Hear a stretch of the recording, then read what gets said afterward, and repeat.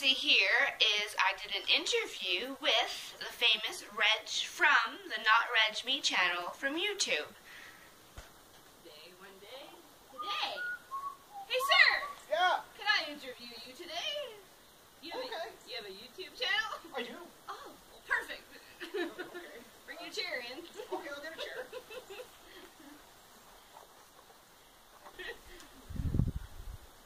No, what are you talking about? We can cut it. Don't worry about it. Cut out the bad end. There we go. Yeah, bloopers. Okay, so who am I interviewing today? You are interviewing Reg from the Notregme channel. I think I've seen your channel. About 5 million people have seen my 5.1 million people have seen my channel. So actually then, first question, when did you start YouTube? Okay. My first YouTube video goes back to 2007. So that's when you started doing like videos and stuff here? Just started doing videos. Mostly I started with my guitar videos. Didn't like a video like every other month. Just something that like everybody starts out where it's okay, well I'll just put something up. Didn't really make much of it, just kind of okay, well there it is. Okay. So do you remember your first video then? I do. It is called I forget the exact title, but it was SG400. Epiphone SG400 and Hot Rod Deluxe Flying Squirrel. It's the original instrumental tune I did. I think it's still up. Better be. I don't know how long they keep the videos up for. What was your first video that went viral? Like that made you have your channel? Well, that's kind of a tough one because viral is it you know what's viral? Is it 1,000 views, 10,000 views, 100,000 views? First video over 100,000 views was on Notregme. And that was my first video a couple of, I guess about 2 years ago, and it basically went over 100,000 views. So for some channels, they might get that in a day. Some people might take 8 years to get there. And a lot of my other videos, that gave me a lot of subscribers in a short amount of time, which is now kind of giving me kind of a slightly higher viewership. So it kind of goes in stages where you're down here, and then you're here, and then you're getting up here. So I think when it does really take off, it's kind of like, woo! Yeah, exactly. You don't know when it's going to take off, it just takes off. Yeah, it takes off, but it takes off. Or it doesn't. Or it doesn't, yeah. So then what made you start a YouTube channel? Being a show-off is probably the number one. Ego is probably the number one. And then, of course, it changed into more of the... I view things like such as like Facebook or YouTube as a weapon of information. So you can use it for good, or you can use it for evil, depending on how you want to use it. And I also like to follow the geopolitics around the world and stuff like that. So I also look at it as it's a great place for citizen journalism, where citizen journalism is still objective. You know, yes, you have your biases on this side or that side for anything, but with citizen journalism, it's not one narrative from one corporation telling you, okay, you can only take our side of the story. So it gives you that, the beauty of it is that it gives you other people's perspectives on things. But it also does something else really well. This is something you don't get in the mainstream media anymore, is that people can call you on. Yeah, exactly. Because of the comments and stuff. Exactly. So it's interactive. So that, and I think that's what I like most about it. I don't watch regular TV here. I might watch the news once in a while, or half an hour with the news on mainstream media. What I like on the YouTube and stuff like that is the fact that I can go and watch from any country in the world, everybody's personal opinion on something, and I can take from that. And, you know, again, cameras are everywhere. It is, it's exactly. Good answer. Yeah. And then speaking of that then, who's your, what channels are you watching today? That I follow? Yeah. Well, I guess this would be the dog. That's normal. Thanks. She's in the video. She's attention thing. Well, I don't know. I follow quite a bit. I usually follow most of the alternative media sources on stuff like that. But I also follow some people might say propaganda machines or whatever from different countries as well. But also mainstream news, what they're saying, and then of course there's a lot of really creative, citizen journalists again out there that they do a much deeper, more in-depth research to a lot of the stuff that I do. But I can also, you can track it back to this, and then of course it's just video footage of. For main channels, there's so many. Okay. It's a 3-hour day for me to follow. Yeah. Okay. So perfect. So then, speaking of the World War and the political videos and stuff that you do, where do you all get your information for it all? Well, same way.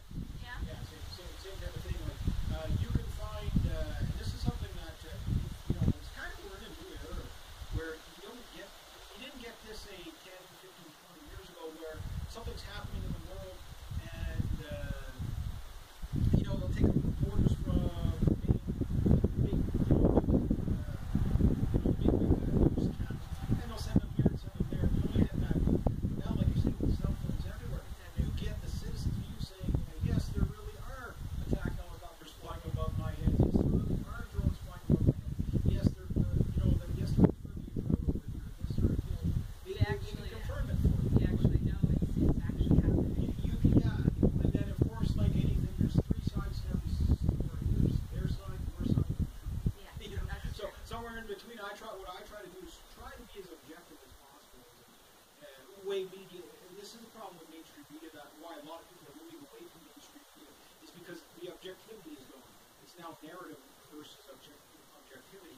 And the problem you get with that is that when you get narrative, it ruins objectivity. You can't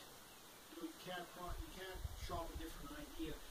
It's either this or that. It's not, okay, where's the gray area? And I like to stay in that gray area, saying, okay, well, this side is saying this side is saying this. Use your own opinion on it. Exactly. And I think that's the best advice you can get. And I think that's why, too, your channel is so, everybody's into it as well. And then you're basically the only one that's really out there that's giving them real information. Well, not just me, but because I get my information from other people, too. Yeah. But the thing is, what they're not getting is that, or what they are getting is that, okay, again, 5 million views to some channels is nothing. Some people get 5 million views a day. But the thing is this is all independent. That's what makes it so good, is that the people that follow it, they're following it not because it's funded by a big corporation somewhere. They're following it because they found it. They found word of mouth, or, social media is the new word of mouth. Share your video here, share your video here. That's the new word of mouth. Okay. So that's where you can, again, somebody just shares it, or, they put you onto the right highway entrance, and the next thing you know, it gets shared all over the place. So it can happen and stuff like that. But the thing is like I've said, is that people can interact with it. So they can also give you a lot of information. For example, one thing I do, one of the parts of my channel that's the biggest is the geopolitical updates, which I call my World War III updates. the World War III. And that's the ones that everybody kind of pays attention to. But they also pay attention to my dog. Yeah, and shooting and singing. And, skateboarding now. Skateboarding is now my new surfing on the pavement, with the board under me. But the thing is that, for example, like 2 days ago, somebody from the UK said, RAF airplanes were heading in this direction. So you can almost follow it real time. So it's what's going on in the Ukraine right now has a lot to do with what's going, the very volatile thing in the world, the banking systems, all that stuff. It all plays together. But the thing is when a lot of these corporations are funded by the banks, when they're funded by, it's all one system. A lot of people don't realize that your banking system, your political system, and your media system is one thing. It's one entity. And there's different parts of the world will have different, it's empirism. It's this part and this part are putting up their propaganda to say, those guys are bad, but we're good. Yeah. The other guys say, no, those guys are bad, but we're good. Yeah. And then people are saying, none of you are. Okay. You're all a bunch of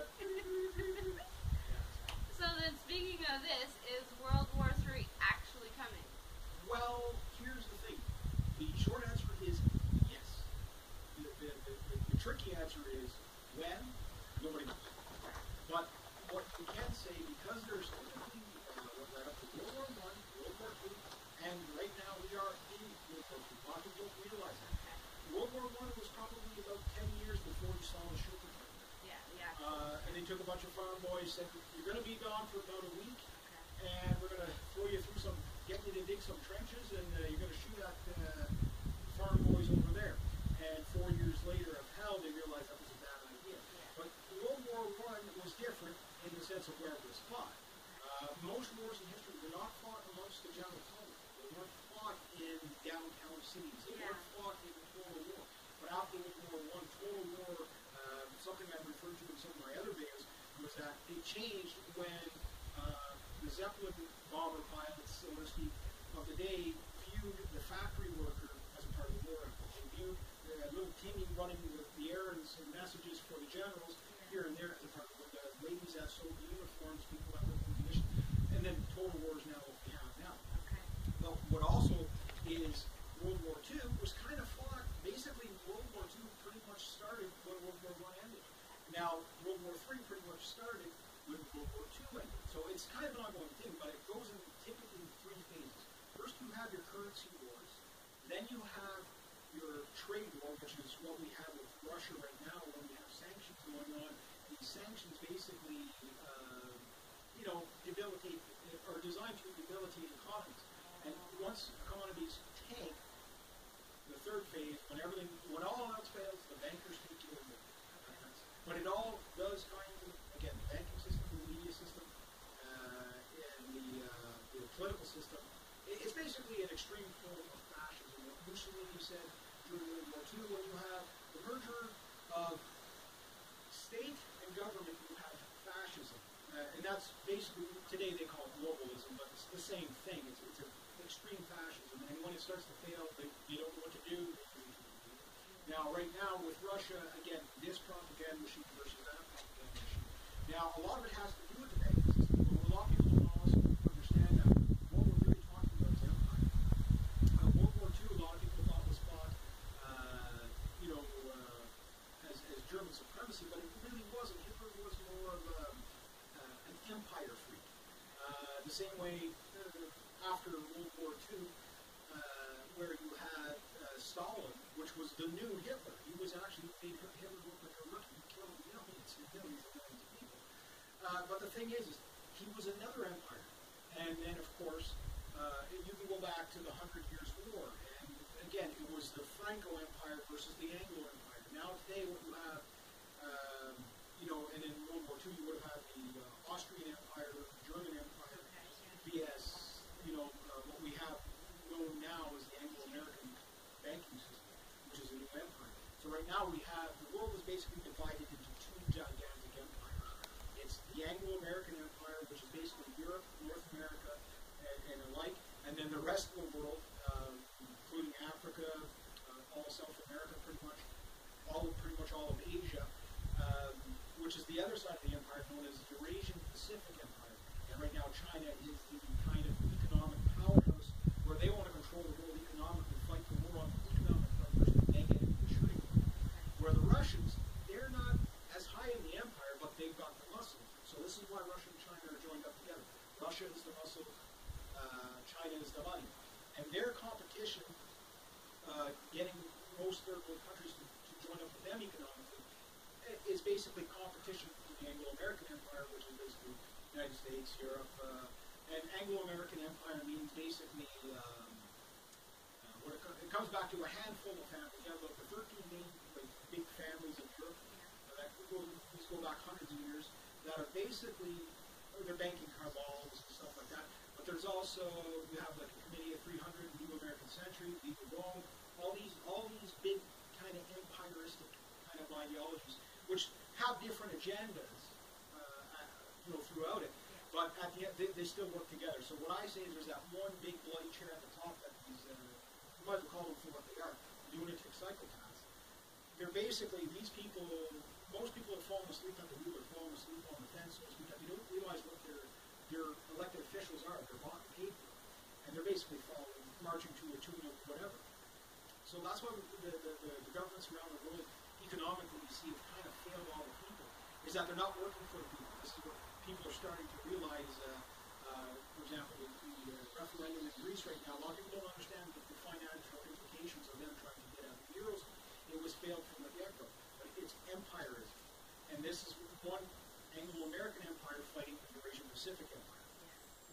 may take all, but loser is the most likely for everybody. So this is why I do the videos I do, is to connect the dots so that people, when they look at it, they can say, okay, well, if we were, 10, 15 years from now, when our kids with 4 arms and 3 eyes because of the fallout, when they're reading their history books, what they're going to say is that the recipe, and world elites are agreeing with me on this. This is where I also follow, one thing I do follow a lot is the politicians. What do they say? What are their policies? The other thing I also follow too is the kind of, what you call like big puppet master types. Henry Kissinger, George Soros, Rockefellers. I forget the guys in Africa with the diamond trade and all that, Weinstein or whatever. Okay, yeah. Those people, when you listen to what they say, it's always about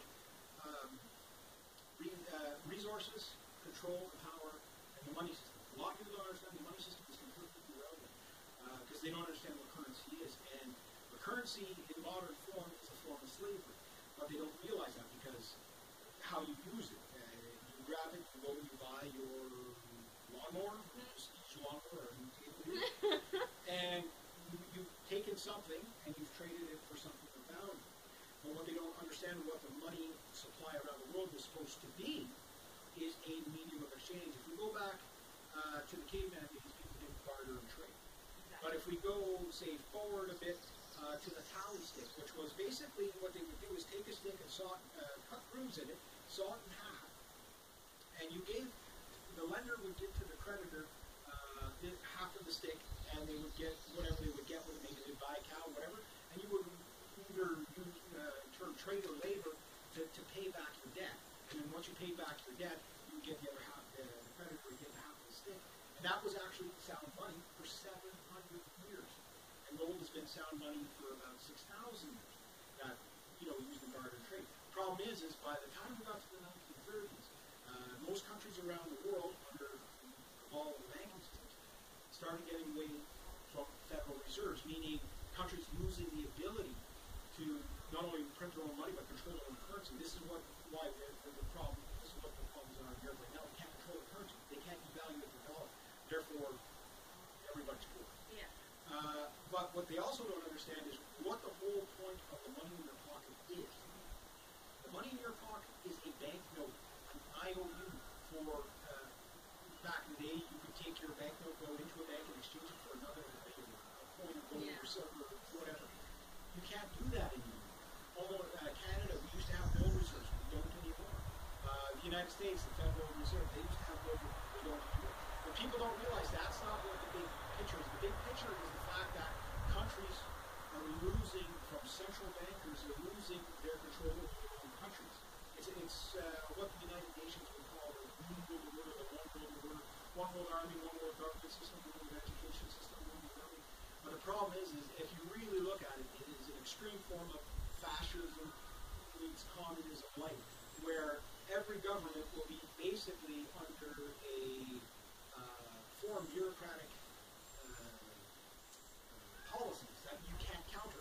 The Trans-Pacific Trade Partnership, which now they call the TSA, it does this. Most of the public is not aware of this. Why? Because, again, like I've said, the banking system, the media system particularly, which is the propaganda machine, and your politicians, are one system. And in different countries. So, but the short answer is we are already in World War III. It's just we're in the second phase, the currency war, trade war, and then trade war. Trade war could happen at any time, but who knows? It could be 10 years down. Now, speaking of that, should we stock up food and get ready for it? Well, that's another kind of funny thing, too, because people can take things to extremes, because when you don't know what the answer is, all you can do, or one of the things I do on my channel is just not so much to scare people. I'm not like the other alternative media who say it's imminent. No, exactly. You're just warning them. I'm just saying these are the dots, and you have to make your own judgments. One thing I will say, even if war was off the table, if we lived in a utopia and there was no possibility of war everywhere, everybody on the planet would greet each other with a big hug and do a happy dance every time we saw each other. Yeah. Kind of like my dog. Well, my dog doesn't really use it. But anyway, kind of. But anyway, even if that were the thing, there's still things going on like natural disasters, earthquakes. You shouldn't be prepared. One thing we have to keep in mind those people lived out in the country where they grew their own food.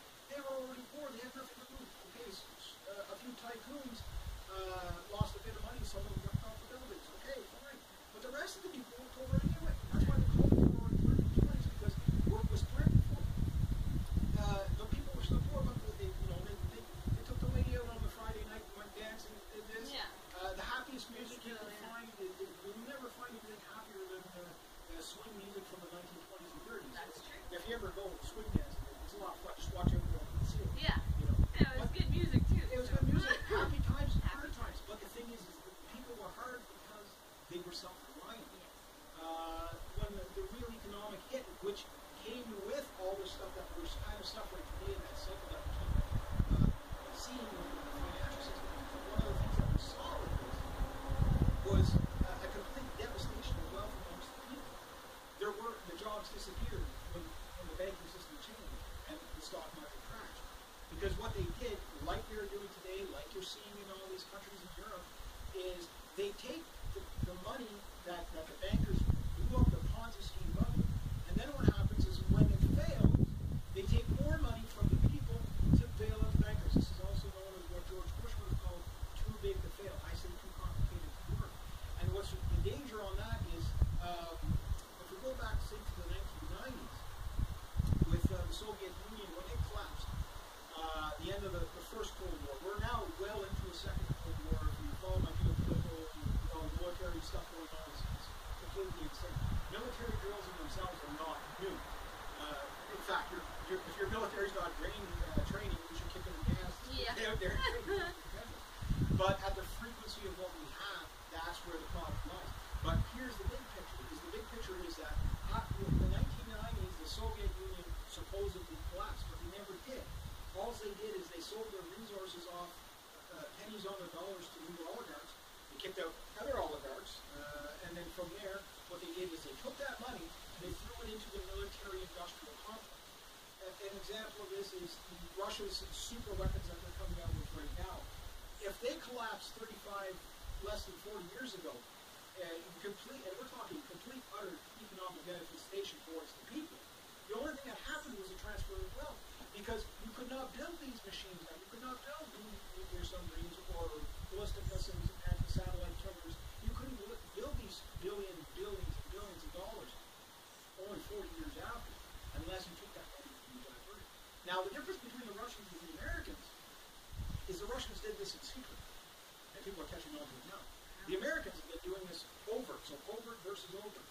So what is your favorite gun video you've made so far? Well, I recently did a nice black powder one there, slow motion black powder, is kind of when you get the hang for it. I got the little Patriot hat on there. Yes. The little Patriot hat there. I like that. Again, it's because I enjoy doing them all, whether it's even archery. I really enjoy archery. I enjoy knife throwing. Anything that's doing something. Okay. If it breaks things up. Exactly. So, another question, can I shoot more of your guns? Well, we'll see. Yeah. You gotta make some more videos Yeah, of that. we'll have to do some of that, yeah, for sure. Okay. Now, do you ever watch my channel? I do. Yes. In fact, one of the things that I encourage just about anybody I know is to start a YouTube channel. Even my dog could probably start a YouTube channel. Exactly. I started because of him. So, because it is a great way. I mean, you're now active in the movie. Yes. You know, that you're doing something that, okay, you may never make it big, but I mean, you got kids there that make their own movies, like zombie movies or whatever. You know, not just home movies, but like actual. Okay, I can't get acting here, I can't get acting there. Exactly. But if you look at what's happening in the mainstream media and the pop culture thing, you got show after show that's dedicated on stuff they found on YouTube. Oh, that's true. It was a pleasure working with him, and I'm so glad I got to do this interview with him as well. I know he's just like up the road, next town from me, but it was nice to make a video with him, and I'm hoping to do more videos with him for sure. I did this interview with him because I want everybody to know his channel and everything, and you guys should check it out. His link and everything will be right here, or on the top here is a card. So check that out, and like and comment, and also subscribe to him as well. The end of the video actually cut off. I didn't get all the interview, which really sucks because of my stupid camera. So thanks to this one thing right here in front of me. But I got everything I needed, so that's perfect. So I hope you enjoyed the interview, and I hope you have a good day, have a good night, and cheers. And as always, I got balls on my necklace.